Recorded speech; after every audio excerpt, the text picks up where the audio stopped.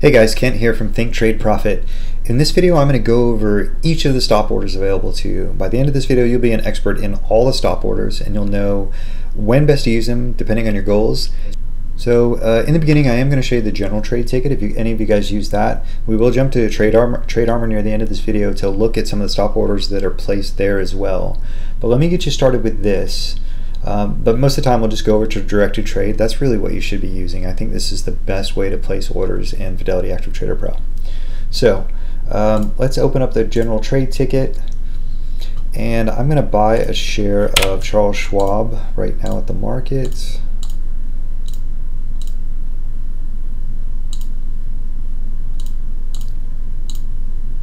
Alright, so there's the order, and we got a share of Charles Schwab, and I'm long up here, you can see it. Alright, so the most popular stop order, probably for those of you who generally go long, meaning you buy stock and you want protection, is a sell stop order. So the idea behind a sell stop order is you want to protect yourself from a decline in price. So if my Charles Schwab goes down in price, at some point there's going to be a limit where I want to get out. So that's what a sell stop order is used for. So in the general trade ticket, it would look something like this. Put in the symbol, we're going to change that to one share, that's all we have. And the action is going to be sell and then stop. This is the first one we'll look at it. This is the most popular, and this is what I recommend to new people. This is a sell stop market order. There's nothing after this order type, it just says stop. That means that when you put in your stop trigger price and the market trades at that price, this order will trigger a market order to sell your position. So this is a stop market. Every stop order has a stop trigger price. So say that to yourself first. The stop price is the trigger price, because it gets more complicated with some of the other orders. You can do some fancy stuff. So the stop price is the trigger price. It's not necessarily where you get filled. So again, this is a stop market order. This is the first most popular type. This says if Schwab goes to 30, if Schwab goes to 34.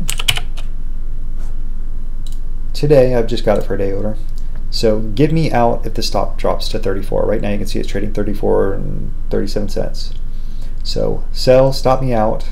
At this trigger price, it sends a market order to get you out. So it doesn't necessarily mean you get 34. Hopefully it'll be close, but it's a market order. Get me out. Once it trades at this price, it has nothing to do with the bids or offers in the level 2. It's the print. If this trades at 34 or below, it sends a market order to get you out. Easy enough?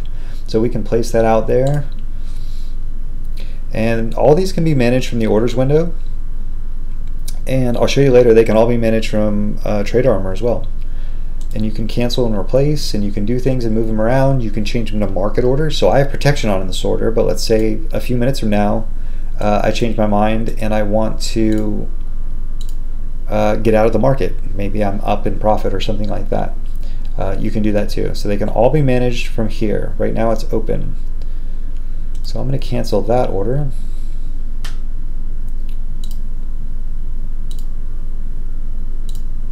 Alright.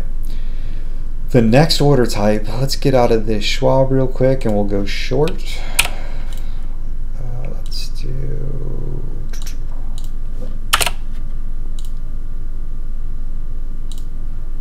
Alright, so I sold my Schwab. Now I'm going to go short Schwab. So we're going to put on a buy to cover stop. This is probably the second most popular. So we're going to go short a share at market. That looks right. Alright, so here's the fill. This should update up here in a second.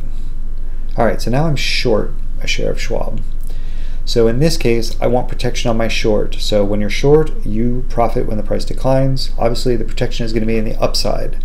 So if the stock goes up against me, I want to get out at some price, and that will be your buy to cover stop order. So it looks something like this.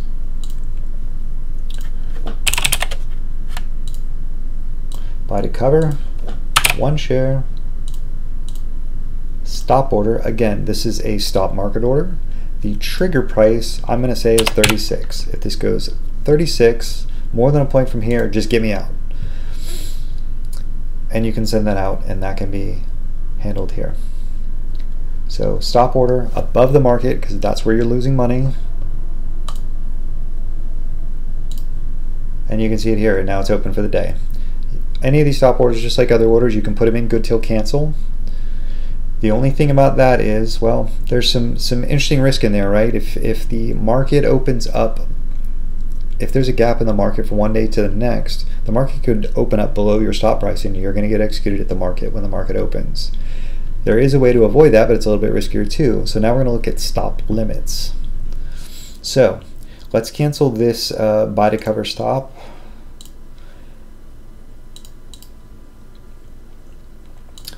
So I'm still short a share of Schwab. Let's say I want some protection on the upside, but I'm going to use the stop limit order. This is, again, I don't recommend these for new people, but you need to understand the nuances.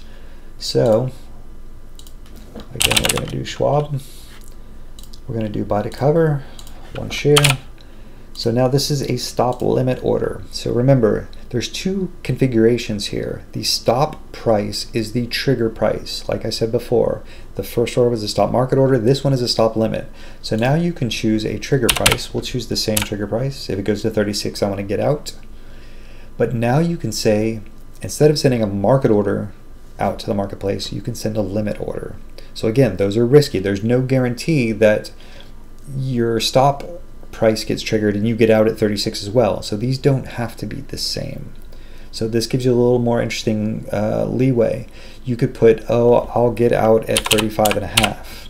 I think that when it goes to 36, it's actually going to come back down a little bit and I'll save some money by getting out lower. So this buy to cover stop limit order, the market has to go to 36 to trigger it. Then the 35.50 limit order to cover your position is sent to the marketplace, and then you wait for that. So again, a little bit more complicated, a little bit more risky, but that's a stop limit order from the short side. Let's look at it from the long side.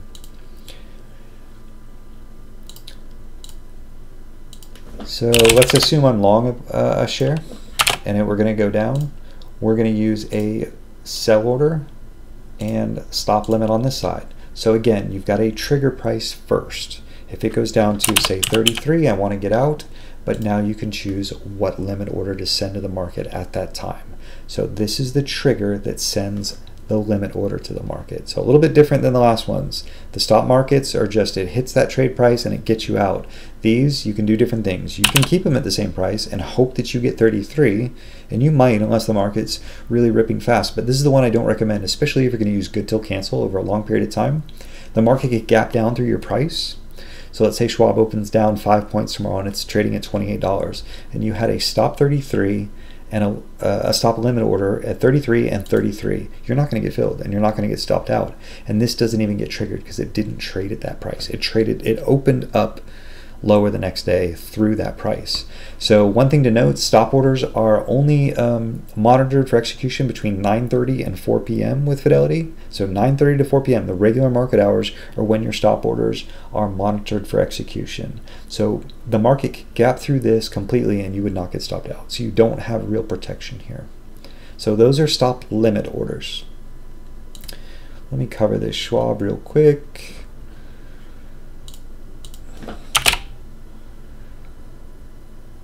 All right, so I'm going to jump to the directed trade window now.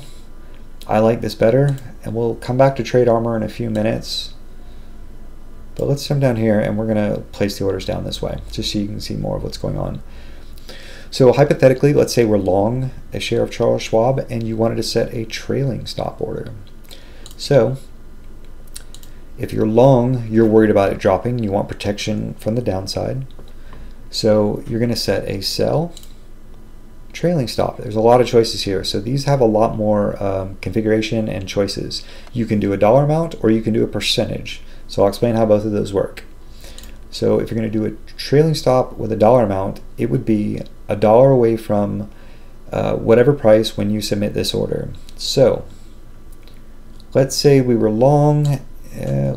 We should probably buy a share just so this makes more sense. Let's go ahead and buy another share back real quick.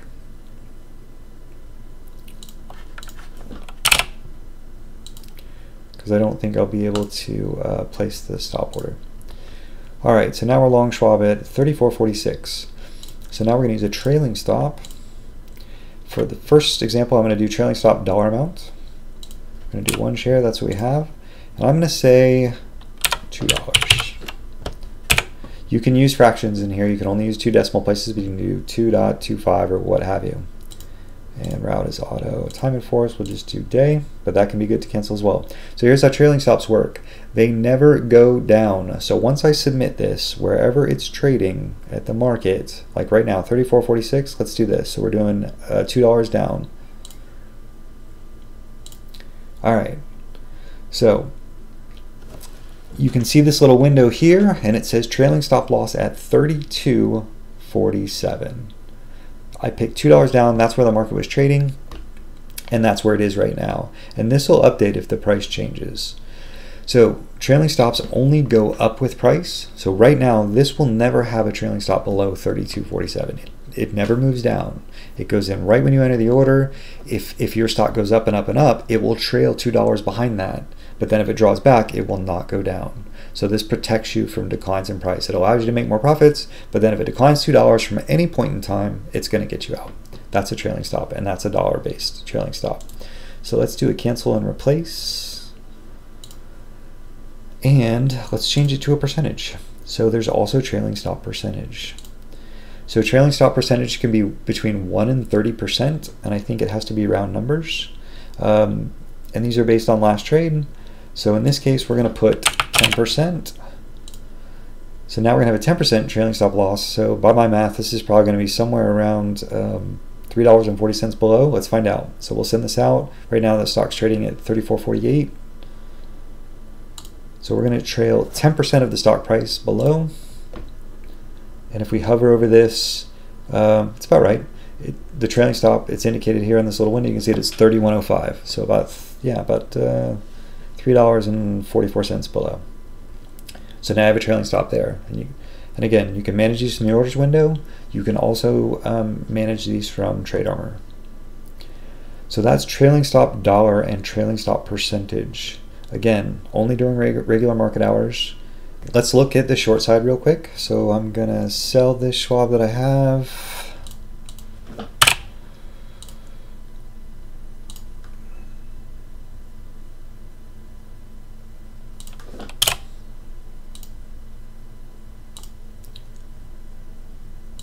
Oh, I have an open order, so it won't let me sell it without taking that out. So let me cancel the trailing stop order and sell that. All right, and let's go short Schwab. Let's just use the keys.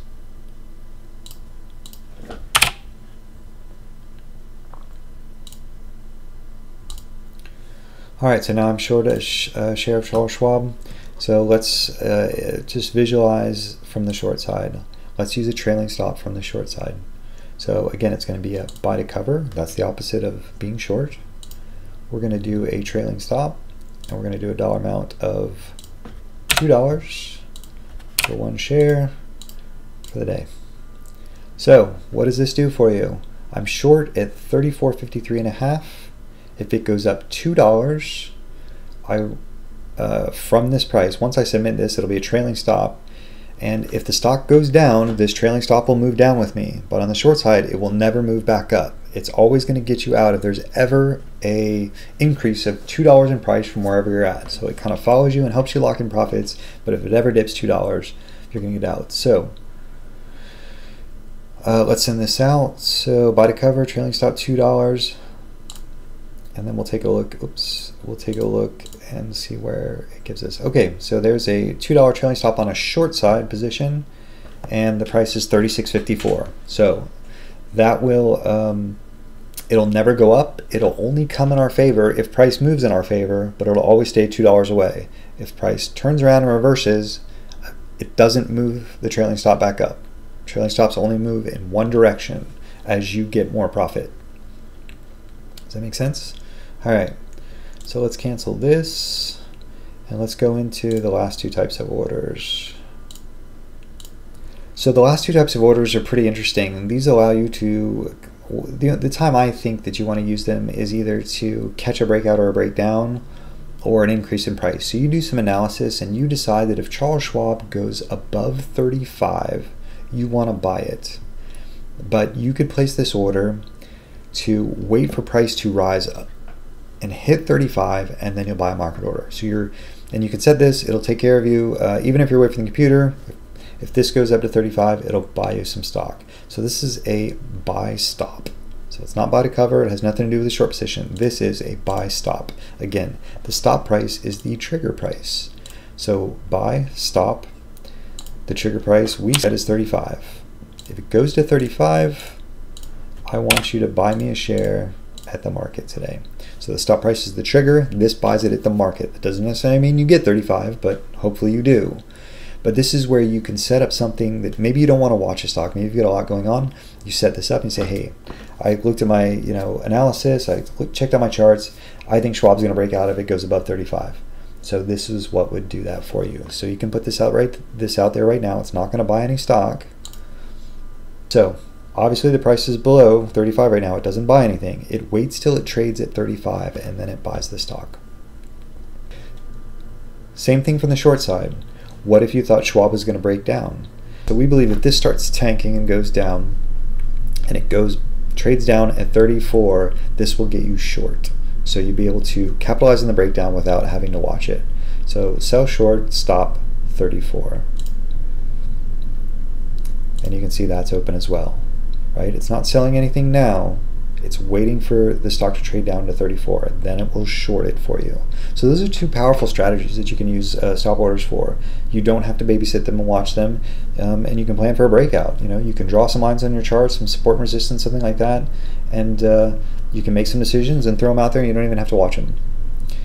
So those are the main types of stop orders. You've got stop, which are stop markets. Then you've got stop limits, so they trigger and they send a limit order. And you've got buy stops and sell short stops, which allow you to buy a rising stock or short a declining stock after it hits a certain price. And those are really it. You've seen the trailing stops and how that works, the percentage and the dollar amounts.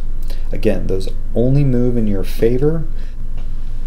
All right, one other thing I want to share with you that I found out from Fidelity, because even I was a little kind of gray in this area. With stop market orders, the ones that aren't limits, I was curious because they say, hey, you set your stop price, that's the trigger, and then a market order is sent out to get you out of your position. I actually emailed them through the Secure Message Center and I said, hey, how do you handle stop loss and stop limit orders? Do you do the stop market ones? Do you hold them in-house until they're triggered and then send a market out for us? Or do you place them out with the market center, either the NASDAQ market maker or the specialist on the New York Stock Exchange? And I got an answer. So this is what they sent me. All right, so here's my questions down here. It says, with stock trades, do you keep stop loss and stop limit orders in-house with Fidelity until the stop price transaction hits the tape and then send out a market or limit order? Or are the stop loss and stop limit orders routed to the appropriate market center and they manage them, not Fidelity, when the trades are placed? So I was asking, do they sit in Fidelity? Does Fidelity monitor them and then send them out, or do they place them out with somebody else? Because people question, hey, oh, my broker is hunting my stops and that kind of thing. Fidelity isn't hunting your stops. It's the people, the market centers that they send them out to. So the answer from this representative was, once the stop loss and stop limit orders are placed, Fidelity routes them to the appropriate market centers. So as soon as we place them, they send them out. And they're with the market makers or the specialists. So those are the guys that are running your stops. It's not Fidelity. Fidelity sends them out as soon as you create them. So that's something to keep in mind too. Alrighty, last but not least, I wanted to just take a peek at Trade Armor and see how it relates to managing stop orders. So we're going to jump into Trade Armor. I still have a sell short stop order here at 34. If Schwab drops down to 34, I'm going to get short. So if we go to Trade Armor and pop this open and link this with orange, and that should pull up Schwab. Those are my other things. So I don't have a position, so it doesn't reflect anything in positions, but you can see my stop order here. So this can be adjusted here, and all the stops can be too. So it can be managed here, or in Trade Armor if you like. It's visual and you can move it around. So we could move this even lower. Oh, I don't think 34 is a good price. Let's move it down to 33 flat and hit replace. And now I canceled the other one, and now we moved it down to 33. So it's all intertwined. If you want to use Trade Armor, you can. One thing to not forget is in Trade Armor, you've got the bracket, buy to cover bracket orders, and the sell brackets. So these are in the Trade Armor video, but these have stop orders in them to protect you, right? A buy to cover bracket has a stop, that is the trigger price. So buy to cover, that's to cover a short. There's a stop order. This places a stop order and a profit target for you. Same thing on the buy triggers bracket. So this would be go buy me the stock at market, put in a stop order for me at this price, and put a profit target here at this price. So check out the Trade Armor video for that, but again, stops can be placed in here too. So maybe you want to put everything in, if you're not really super fast scalping the market and that kind of thing, you're going to get your stop order and a profit target, and you set it all up, and then you can manage it from wherever you want. Trade Armor, orders window, what have you. So that's pretty much it. It's all kind of interrelated. There's a lot of ways to put stops out there, and now you know every type of stop order. You've got a stop market, a stop limit, the trailing stops, and the two ways you can do them with dollars and percentages, and you've got sell short stop market and buy stop market. So if you want to kind of catch a breakdown in a stock, you would use the sell short stop market, and maybe a breakout or a stock that's rising up and you want to buy it after it hits a certain price. That would be the buy stop market. So that is it. You are now an expert in all the stop orders. You can always replay the video and play it at slow speed. I know I talk really fast, but I didn't want to keep you guys tied up for very long. There's a lot of versatility there, a lot of strategies you can accommodate with the different stop orders. So use them to protect your profits, and use them to catch those breakouts. So you don't have to sit and watch the stock at every moment. If you know you want to buy it above such and such price, put your buy stop market out there and just let it take care of you. Alright guys, I hope this is helpful. I hope this cleared up some questions. It is confusing. Just remember, your stop price is a trigger price, and other conditions follow after that. So with that, good luck out there. Protect your profits as always, and I will see you next time. Thanks so much.